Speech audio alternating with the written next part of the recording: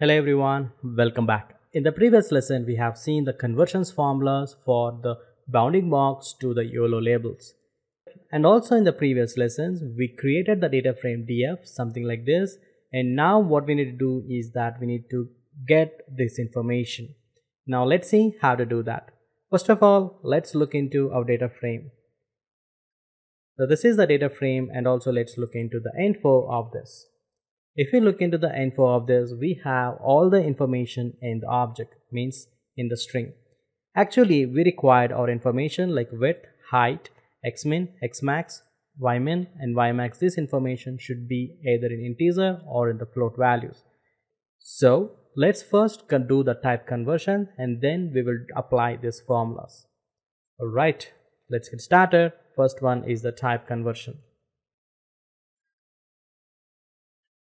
First, let's define the columns. What I want to do the type conversions is first one is width, next is height, next one is xmin,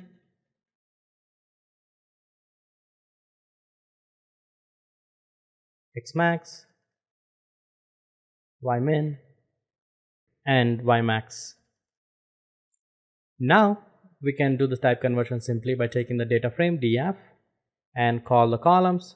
That's going to be equal to same thing, and do the type conversion is as type, and which is my integer. Let's also look into the info again, and here we go. You can notice that we have successfully did the type conversions here, which is the width, and we previously it is an object. Now we have successfully converted that into the integer values.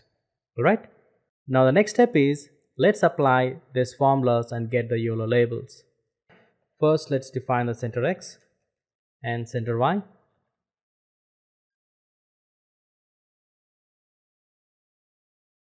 Okay, so df of center x, which is actually equal to, you can look into the formula, which is actually we are doing like xmin plus xmax divided by 2, and again we divided by width of the image.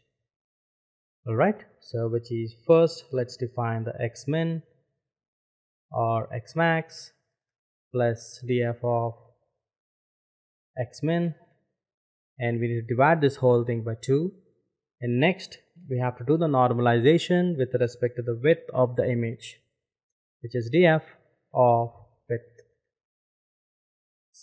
The same thing we'll copy it for center y, which is simply center y is equal to ymax plus ymin divided by 2 and divided by height of the image. Let's define the width. Now the width is going to be actually the width of the bounding box normalized to the width of the image, which is xmax minus xmin divided by width of the image.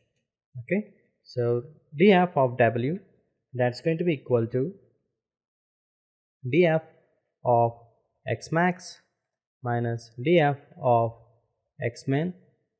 Now once we have this information, next simply we need to do the division by width of the image, where you can able to get the normalized value of the width of the bounding box. Similarly, let's take the height, which is exactly the equal, just only we need to replace by ymin by ymax and ymin divided by height of the image. Let's copy this and paste it here. This is my h, and which is actually the ymax y minus ymin divided by height of the image. Done. Now let's execute this and let's print the top 5 values of data frame, and here we go. You can notice that we have successfully converted our bounding box information into the YOLO label information. Cool, right?